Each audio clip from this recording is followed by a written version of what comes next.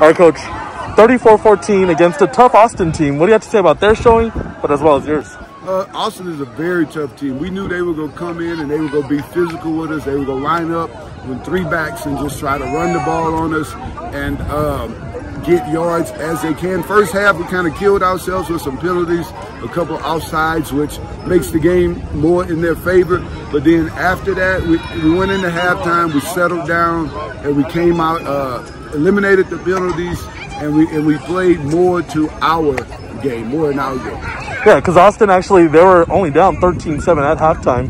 What is it? Was it frustrating for your defense, or what was it that happened that they were slowly but surely getting towards the goal line? But what was your strategy defensively? We talk about, it wasn't frustrating. We talk about playing with poise, right? And we talk about, you know, and they did start getting close, and I even called a timeout, talked to the guys when they picked up first down, just let them know, look, their goal is to get in the end zone. And so as long as we can do that, stop them from getting in the end zone before the half, we're going to be all right. And last but not least, you guys are squeaky clean district play.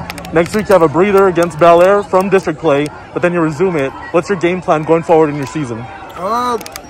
We have goals, right? One of our goals is a district championship, obviously, just like everybody else in the district, right? And this, right now, we just taking 2 steps closer to that goal. We got to get ready for Bel Air, which is kind of weird. Now we're going to play a non-district game.